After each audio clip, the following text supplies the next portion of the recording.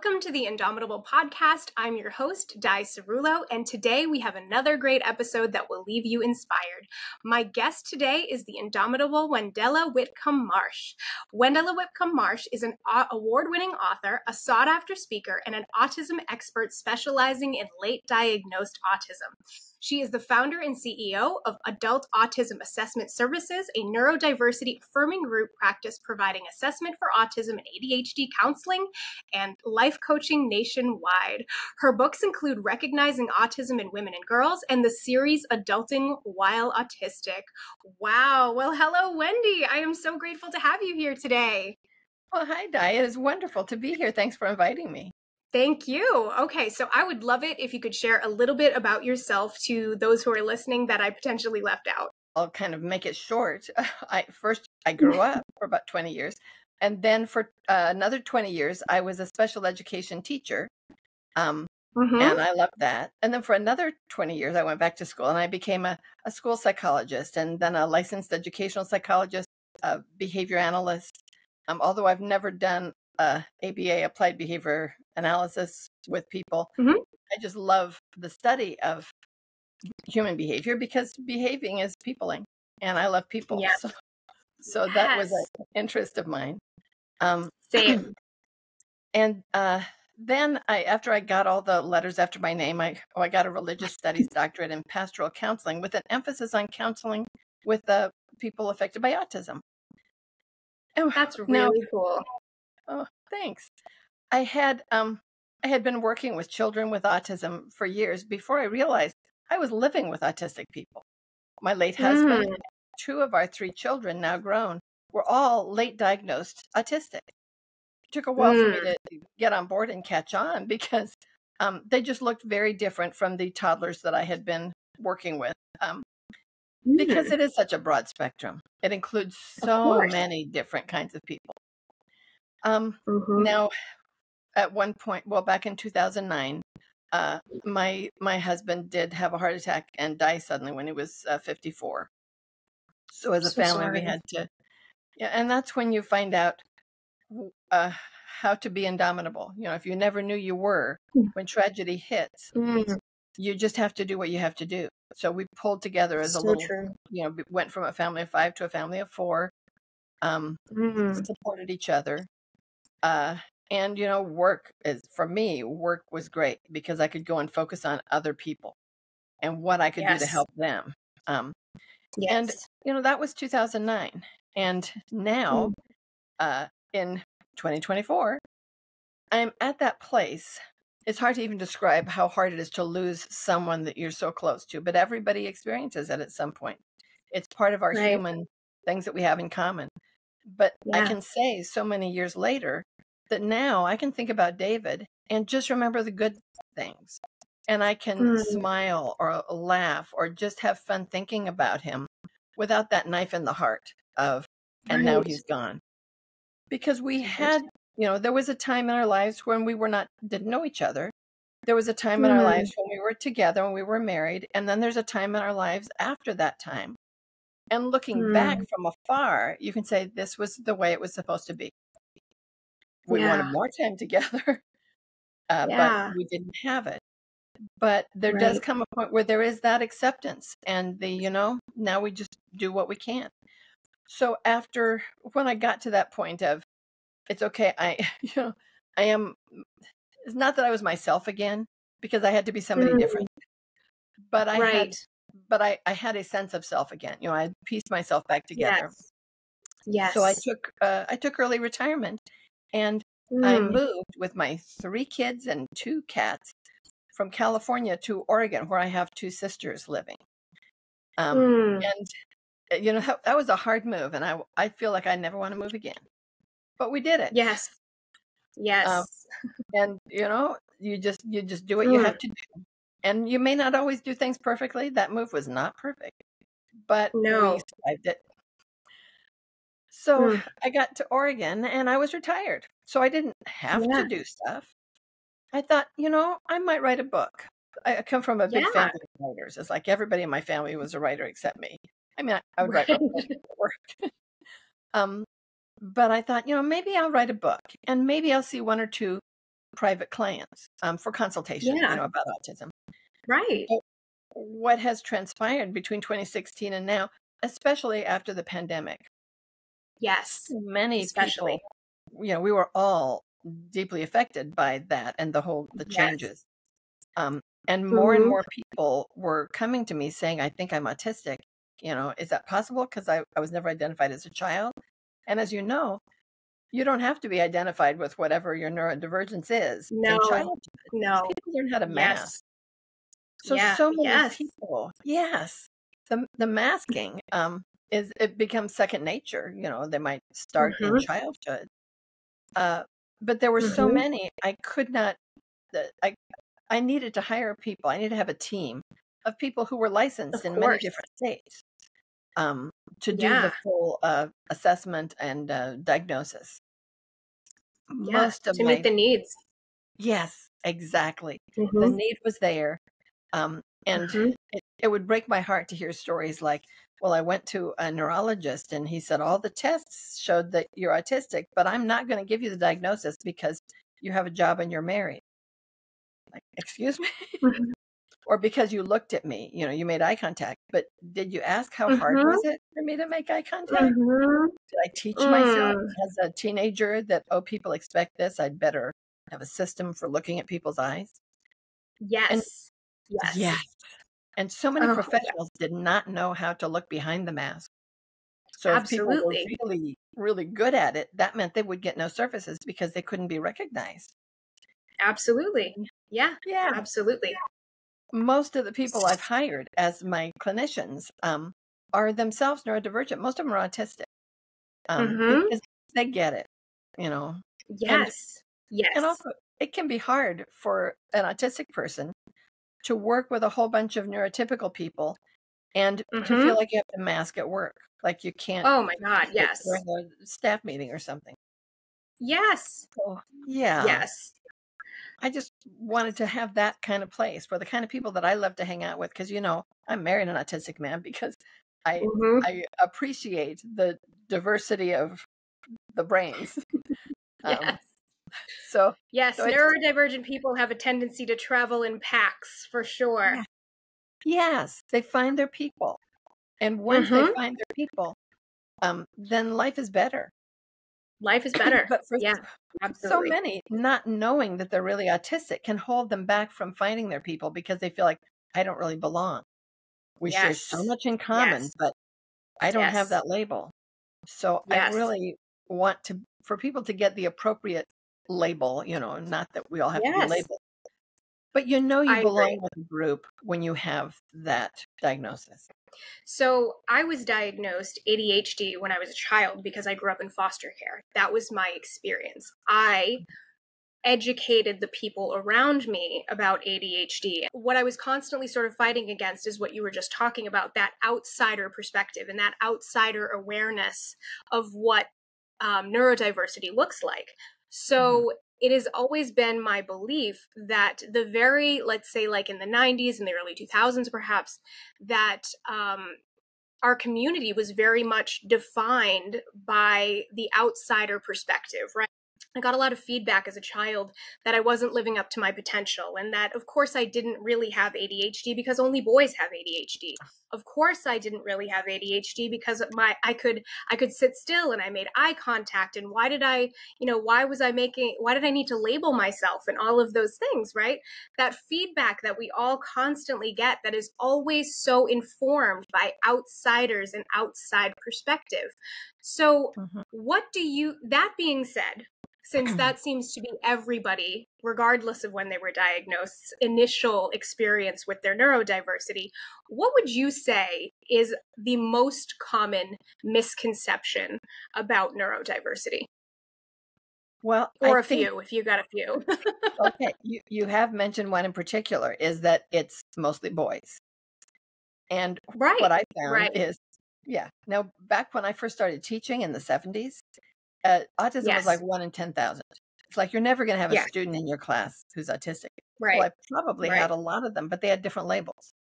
That's right. They weren't recognized. That's right. That's right. The DSM, the Diagnostic Statistics Manual that we use to make a diagnosis, way back, the description of autism included what they used to call mental retardation, and we now call intellectual disability.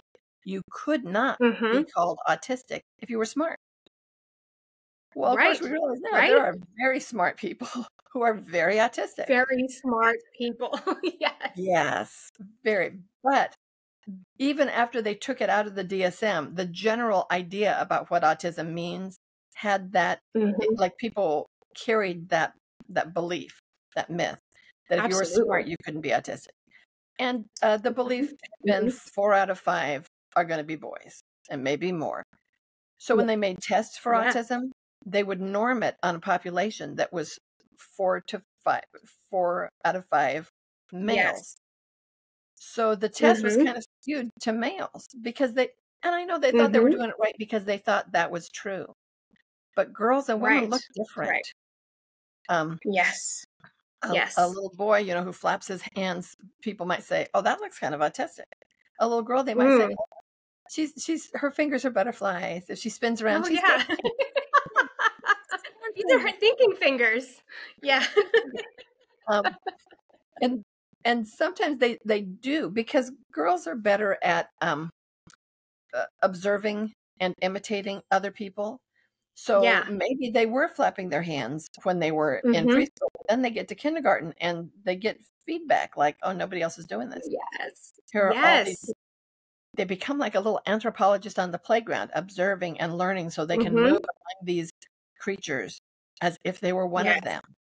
And that feeling of not being one of them is deeply entrenched. It's like, I do not understand these people. Right.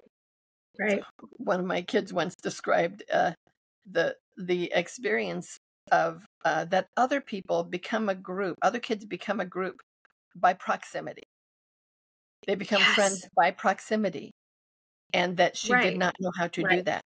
It's not required in the DSM that autistic people cannot make eye contact. That's one characteristic of many, that you just have to have a certain number, but you don't have to have that be an issue. For most autistic people, it's uncomfortable for them. Yes, absolutely. Or painful. But many have taught themselves, or they have a system. Some say, my standard operating procedure is I look at the eyes for 3 seconds, I glance away 2 seconds, I look back for 4 seconds. And in their head, they're counting while they're carrying on a conversation. I mean, these are smart people. Yes. They're doing this whole thing. And then it may be that they go to their doctor and say, "I think I'm autistic." And the doctor says, "Do you have a problem with eye contact?" And they say no, because they don't have a problem. They have a system. This means they don't have a problem. Same with social I don't have a problem. I have a system. Exactly. Yes. God, the most autistic thing ever. I don't have a problem. I have a system. I have a system for my socks. I have a system for my food. I have a system for eye contact. I don't have a problem. Yeah. Social conversation. I have a whole Rolodex of scripts for social conversations that I'm prepared. Absolutely. Some of the people I work with, when they find out from talking to me that neurotypical people never think about eye contact, never plan social conversations, we just wing it all the time, we're ad-libbing. It stuns me. Yep. All the time. Many people. It's like, and then it's like, I've been working so much harder than everyone else. It's exhausting. Oh my God. Yes. Masking is just exhausting. It's what they tell me. It's exhausting. I am in the neuromajority, but I have known and worked with and loved and lived with so many autistic people that, I feel like Jane Goodall. Would that be insulting? The Jane Goodall? Still, yeah, agree. I like Jane Goodall. Yes, but agree. I've met her. I don't want to go off on a tangent, but I've met Jane Goodall. I have to say it because when else will somebody bring this up? Yep, carry on. I am so impressed. Thank you. Yes, I met her while I was in college. It was like 10 years ago now, as Facebook likes to remind me. She's completely fantastic. She actually has face blindness, but she's a really, really interesting person, as you might imagine. I do. I can know. imagine. Oh, she's wonderful. Yeah. You are so lucky. I am just in awe. Thank you. I have just lived the most absurd and wild life. It's just been so great and fun. I can't remember what we were talking about. I guess masking. Yes, we were talking about how costly energy-wise masking can be. Exactly. Yes. And I've known some women who were not only masking all day at work, but then they would come home to their husbands and kids and continue to mask, trying to be the perfect wife and the perfect mother.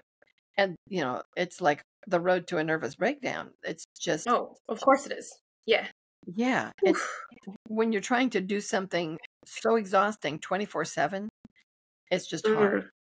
So knowing that there is nothing wrong with you. You've just been autistic all along.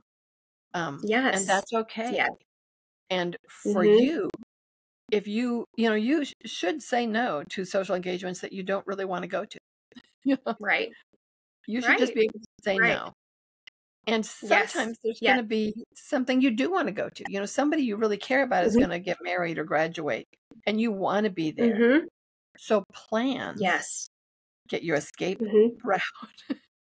Plan how much time you're going to, where you're going to be. Is there a place you can deck out and be alone and just breathe?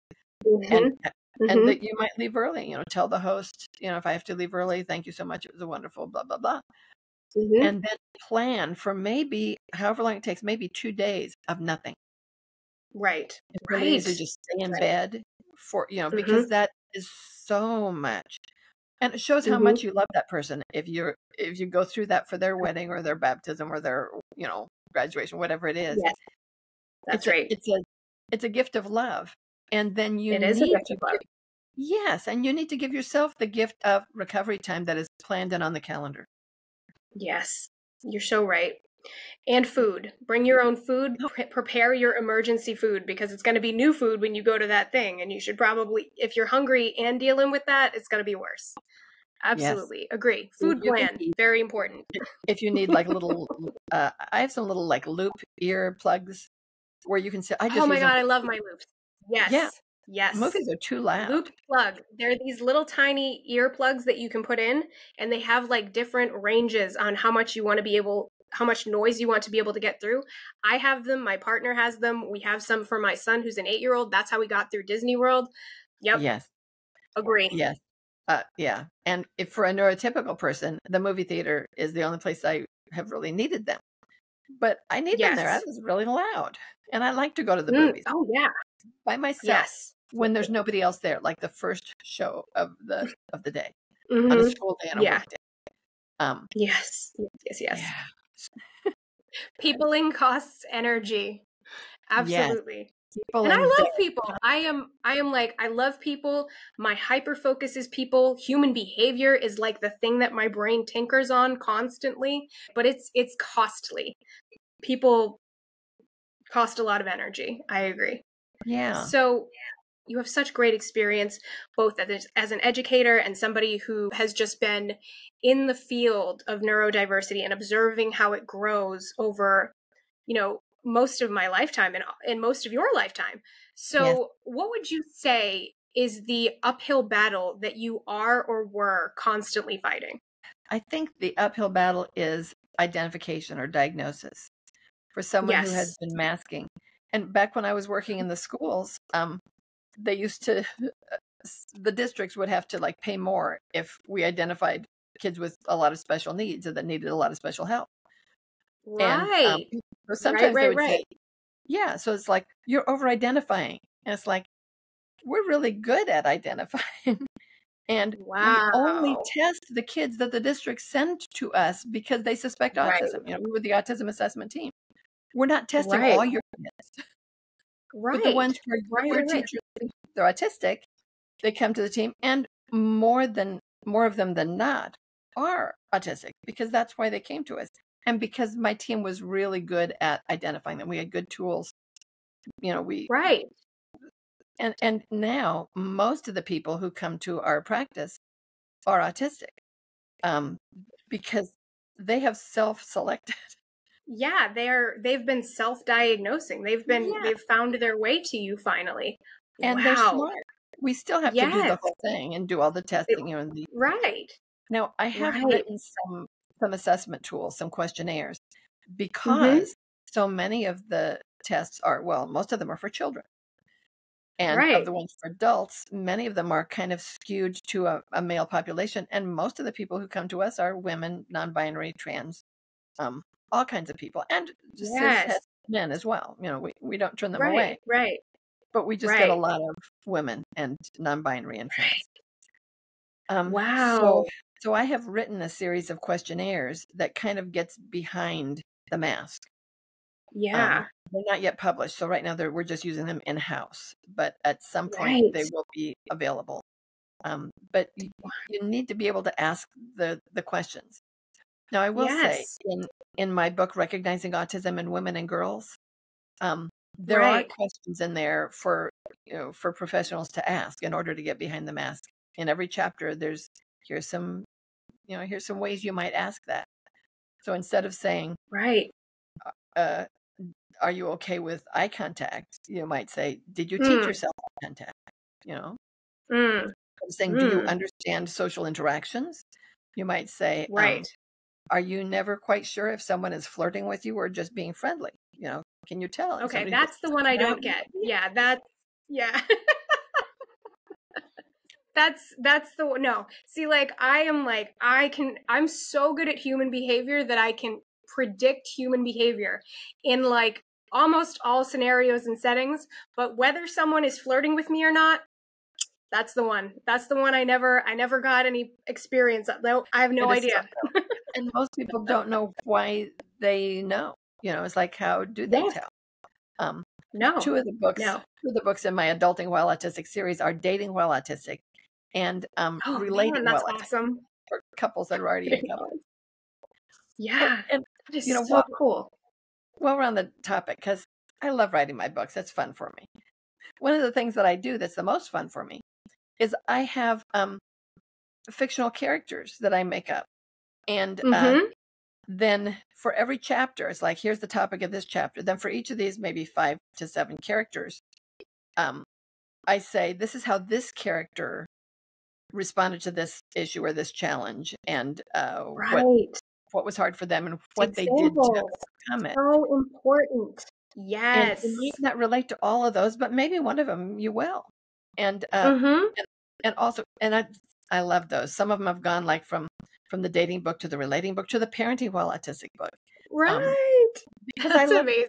I don't want to lose them. You don't want to lose the character. Yes. Yeah. Yes. It's a series now. We need to know what happens to these people. That's awesome. The way I feel about them. I was so happy when the couple in the Dating While Autistic, that's the one book that only has 2 fictional people, because I was kind of following this couple. And then at the end they met and they fell in love. And I was so happy when that happened. They should. Yes. And my daughter says, you wrote that to be that way. And that was the plan at the beginning of the book. I said, yes, but then it really happened. Yeah. And you blew my mind a little bit back. And I want to pull you back to this for a second, because when you said that your team was diagnosing more autism and your feedback was that you're diagnosing too many kids as autistic because it costs the school money, that kind of stunned me a little bit. And I've been sitting here a little tiny bit stunned that whole time, trying to think about oh my God, of course that's having an impact. Of course that's having a huge impact in who's getting their diagnoses, especially as the states and the schools there have less and less money to be performing these diagnoses, but being forced to do so by law. So that's incredible. Okay. So that's stunning, and I needed to sit with that for a second. And then the thing that I want to ask you next is, why are the labels important? This is one of the questions that I get, and I have my own opinion. So I'm curious about your opinion. You were saying that the diagnosis is one of the most uphill battles you fight. So why do you feel that ability to self-identify, that ability to have that diagnosis, why are the labels so important to our community? Yeah, and unfortunately, I think it. Now that's kind of two issues for the community of autistic people to be able to find your people and find your friends and fall in love and whatever. If you want to be accepted, you don't want to have that imposter syndrome. You want to feel like I really am one of you. Right. Now, from the autistic. Right. Yeah, from the other point of view, for like services and schools. Mm. It is unfortunate that there is not enough money to do everything that has to be done. Yes. And at the level of the teachers who are working with the kids and recognizing problems and saying, this child might be autistic, they need extra help. Right. It's very clear, and they appreciate it because the teachers, they know. But at some level, much higher up, where they only have, the people who have the purse strings only have so much money. Schools are poor, and they're required to do a lot of things of which they don't have enough money. So, so they can say, suddenly there's too many people being identified because now we have a team at the county to do that, whereas before we didn't have anybody. Wow. So it's hard, and I feel for them because you can't make money out of care. Of course. So funding is at issue. It can't be that we don't diagnose kids, right? It can't be that we don't provide services. It's that we need more funding to do those things. So, gosh, my child is ADHD, right? So, my 8-year-old. And when we had him diagnosed by a child psychologist while we were in the pandemic, which was not easy. And I live in Massachusetts, so it was the best it could have been. But it was not easy, first of all, to get the services. It was not easy to find someone who could do the diagnosis. It was not easy to find someone who could work with him. In fact, the doctor that we ended up working with had returned from retirement just because the need was so great. And when we ultimately were able to get him his diagnosis, the school was like, hey, we got to do our own diagnosing. Sorry, you got to go through the entire program again. And at the end of it, it turned out they were like, oh no, he definitely fits this criteria, but he doesn't qualify for an IEP because it's not impacting his intelligence. I know. That was the answer. This was my face, right to my face. I said that.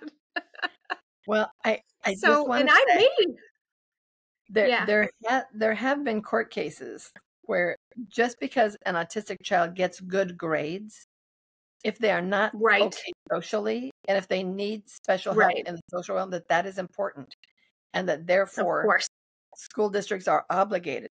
But the first, because again, they are trying to say we only have so much money. If we only have so much money, grades, and they're not getting in trouble, then we're not going to serve them. If they actually need help, and maybe they don't need help right now, but they will in the future. But if they need help with social skills, whether it's talking to a speech pathologist about, pragmatics, or a counselor about whatever it is. Not your child, but if a child gets in trouble because they did something that in their mind, it was the right thing to do. It was the right thing to do, right? Yeah. To have the compassion and understanding of, oh, this is an autistic child. And if you look at it through their eyes, it didn't make sense. Right. And his school has been, God bless them. I have been so lucky. His school has been great. They've been accommodating. His teacher is phenomenal. She is just in love with him, and he is in love with her. I am pouring no short amount of energy into the system or into the schools. I'm there all the time volunteering, and we are wrapping him in as many services as possible. But not everybody's me, right? I do this, not everybody is me. How do you think, as an expert, that we go about getting more funding for these types of programs when it is so obvious that it's needed?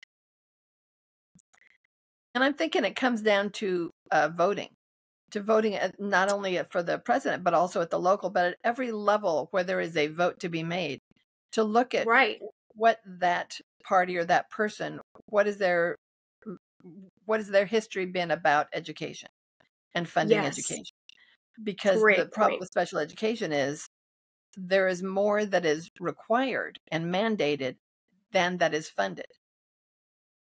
And yet when they have to pull from the general education fund, they call it, I can't remember the term they use because I've been out of education so long, but it makes it sound like, well, it's like you're stealing from the general ed kids, not literally. There's that feeling. It's like, we have to do this, if it were possible to get the right people in the right, however high up you have to go to be where the money starts to sift down at the state level, to be able to fund special education to the level, to the same degree that it is mandated, because right now it is not. Encroachment, that's what they call it. That special ed encroaches on the general ed budget, but special ed is mandated. And, what can anyone do? So there is more that is mandated than is funded.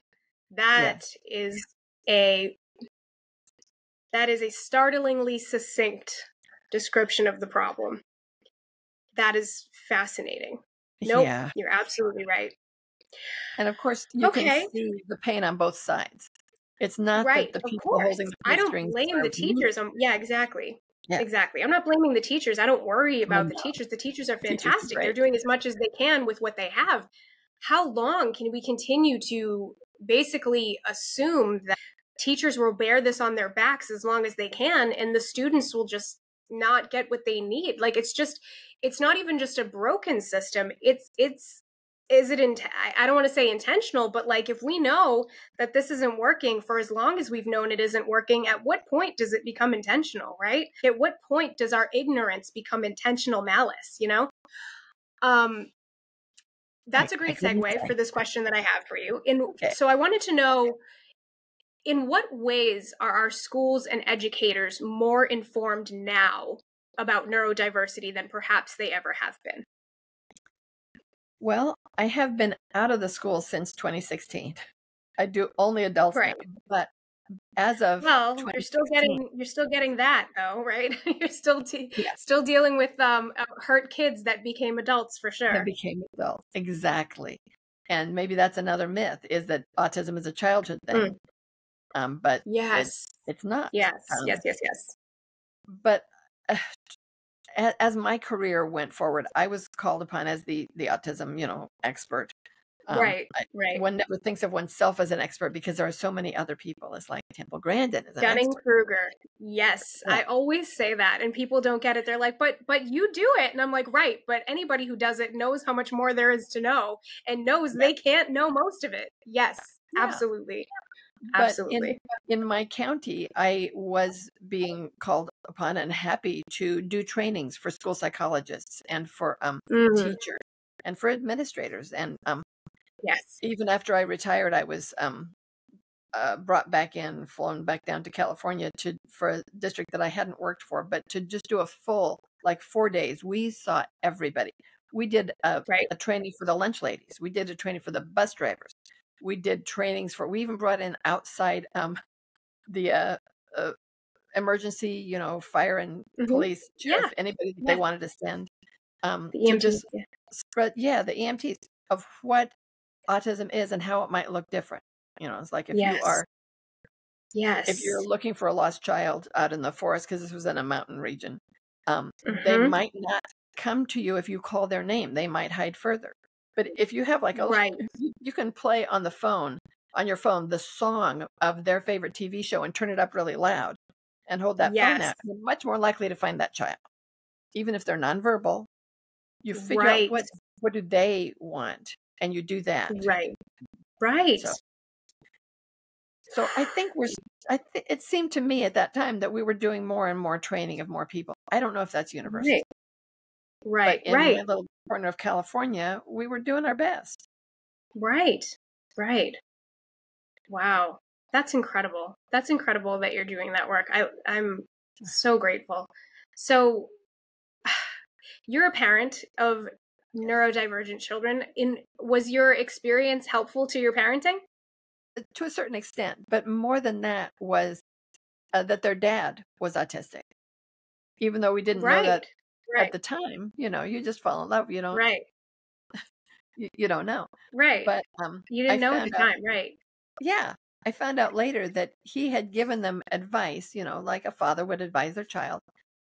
That was, if you look at the point between someone's eyes, they assume that you're looking at their eyes and you don't have to. And they were all like, oh yeah, that's good advice. And when I heard neurodivergent cheat code. Really? I never even thought of that. Now, my one That's amazing. neurotypical daughter is very much bilingual. And I think Right. I am too. Right. But if I miss something, she will, point it out. It's like you can't ask her another question because she will break. Right. Right. Oh, so true. So true. I would say in my family, because both of my kids are neurodivergent, my partner's autistic, and I am clearly ADHD. So what we do in our family is we have a language of advocacy, right? So we are constantly over explaining ourselves and over explaining and like apologizing to our kids when we don't quite have all the spoons, and all of those sorts of things. And sometimes when I'm having to lay in bed because I'm completely burnt out, I will be sitting in the dark and, my 8-year-old will come by and be like, "Are you sick?" And I'm like, "No, buddy, I'm just burned out. I used too many of my spoons and I don't have enough left. So I have to sort of lay here in the dark and, not be overstimulated." And then I found out from his teacher that he's like, his class is neurodiversity expert, and he's constantly like sharing at circle time new things that he learned about himself.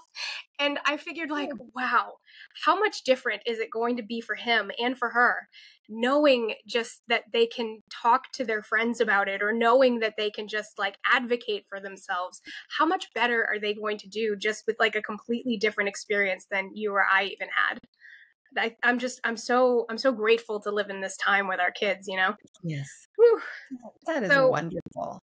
Yeah. You mentioned spoons, and I think spoons are great. My middle daughter, who is not autistic, she is neuromajority, but physically she is a spoony big time. So she taught us all spoon language. And really?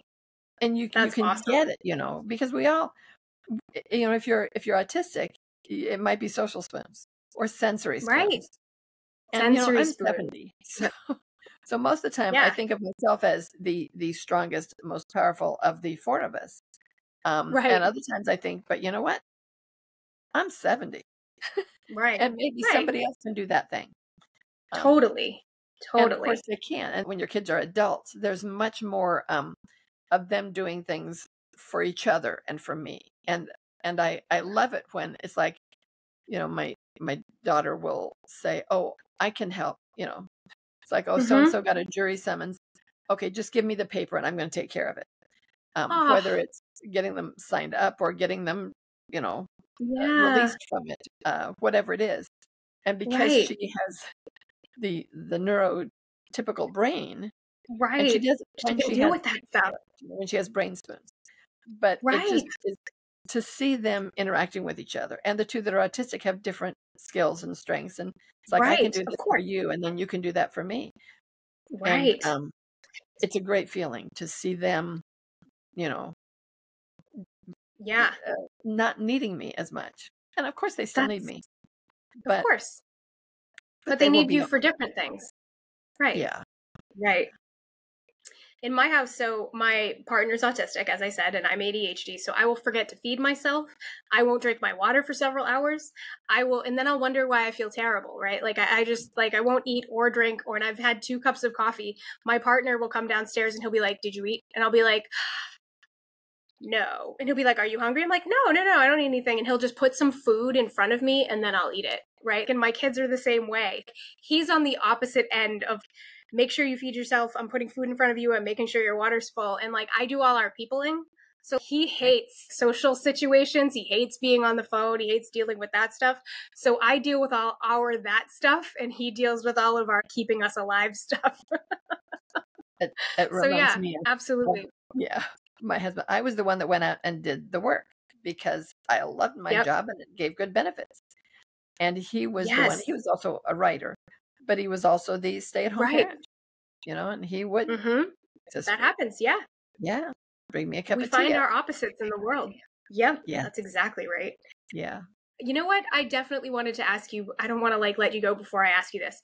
So I get a lot of feedback from older people usually that there didn't used to be so many autistic persons or ADHDers in the world, and this is all just a new thing to get accommodations and all of that. What is your response as somebody who was actually there? I can't, I mean, I obviously know what I say, but what would you say to that as somebody who was there a little bit more sooner than I was? How about that? Yeah, I've been around it a while, and I've read some of the history. There's a couple things. One is because many autistic people also have intellectual disability, and for most of the time, once they had that label of what they used to call mental retardation, nobody looked for a secondary label. It's like, oh, they're intellectually disabled, and so then they have all these quirks because of that. Right. And they didn't even look beyond that. And, a lot of families have, Uncle so-and-so was eccentric, or eccentric. Right. Eccentric. There was a lot of people that were eccentric. I'm eccentric. Who just didn't like people, but they didn't label it. Right. If they were more functional. And another thing is, we know that there's a genetic component. Right. And, so I married an autistic man, didn't know that. And I probably, you talk about an eccentric uncle, I think if I go back far enough in my own family, I can find, my dad's uncle. If you're hearing about, the eccentric uncle. And the one of my, it's like, probably my kids got it from both sides. Right. And so many people with, what they would call, high functioning, which is a useful term, the functional labels are just, I can't even say them without the finger quotes. Right. But ableist is what they are. Yeah, for sure. Autistic people are often drawn to certain careers, maybe Silicon Valley. And there they will meet other people like them. Exactly. And they will fall in love, and they will get married, and they will have children. And those children are getting it from both sides. Absolutely. And I don't think there's anything wrong with that. Temple Grandin. Yes. She once said that if it weren't for autistic people, we'd all still be sitting in caves socializing around the fire. And nobody would get stuff done. Yes. I wonder about that all the time. I think I said that to you before I even started recording. Like, I wonder about, like, if the world was less itchy and bright and loud, if there would be more of us just in leadership positions, because you see the problem solving and the tinkering and the perfectionism and the obsessiveness about facts and hyper awareness about things, and you're just like, oh my gosh, how is that? That is marketable, of course, right? No, and I mean, I do work for tech and biotech spaces, and I'll get feedback that people will be like, oh, well, we know Ted is autistic, but there aren't any other people like that. Why do you do that in these fields? And it's like, because all of you are. It's not like just Ted who doesn't like to go to meetings. We see it at like 20 to 25% or more in these tech and biotech spaces. So that's why I live there, because I'll start a conversation and I'll be like, okay, fine, none of you have neurodiversity. Quick question, which one is your favorite silverware utensil and why is it little spoon?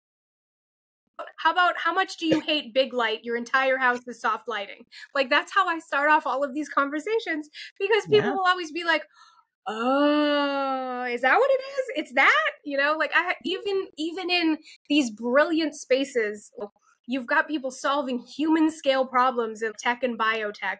And, we still don't think of ourselves as potentially being, neurodivergent. And you're so right.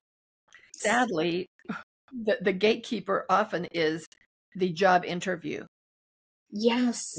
The next book I just signed a contract for is Working While Autistic. I haven't started writing it yet because I'm still working on the second edition of the first one in the series. But the job interview. Temple Grandin never had a single job interview. People would just, she had a portfolio, and people would say, look, just hire her. Just hire her. Because she was really, really good at her job. But she could not do a job interview that's so social. Yeah. That's right. We also fall prey to what we call the neurodivergent employment cycle. people will be really pumped to hire us, or they'll be like filling a quota to hire us, or they'll be any number of things, and they'll come to us as experts or things like that, and then we will learn everything there is to know about that role, and all of the rules about it, all of the important bits about it, and then we'll start asking questions that people kind of don't want to answer, and then we sort of become a problem for certain managers. And it's like each person's experience is so close to that, where they go from that, like, people are interested in sort of air quotes unlocking our genius, to the, oh no, we didn't mean like that. You know what I mean? And that sort of seems to be everybody. Yes, exactly. Not like that. We didn't really want you to solve those problems. We wanted you to solve the things that we thought were problems. Yes. The ones we're comfortable with. The things that we're comfortable changing, not the things that are actually the problem. Yes, exactly. So many of us fall victim to that. Exactly. I look forward to that book. I cannot wait to hear more about it, because it has been definitely something that has been burdening a lot of people in my community for a very long time. So I look forward to that. Well, oh my goodness. Yes. Okay. So before I get off on another tangent with you, Wendy, because I swear you have been such a fun conversation this morning, and I feel like it could go on and on forever. Like, I need to let you get back to your life. So, I'm sure everyone would love to hear more about how they can follow you and get in touch and find your books. How can they best do that?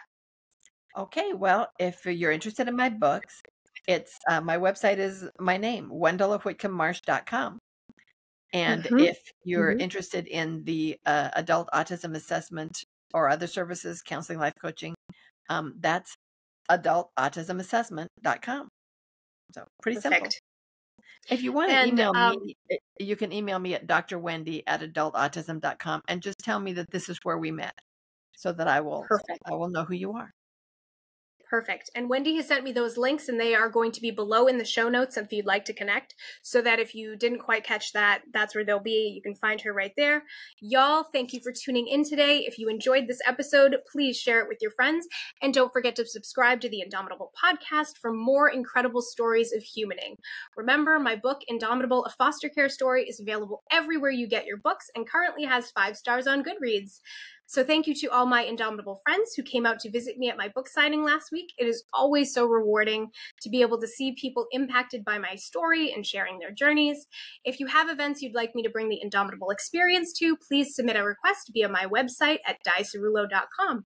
And finally, as ever, I am so happy to have you here in community with me. And remember, together we are truly indomitable. Have a great week, everybody.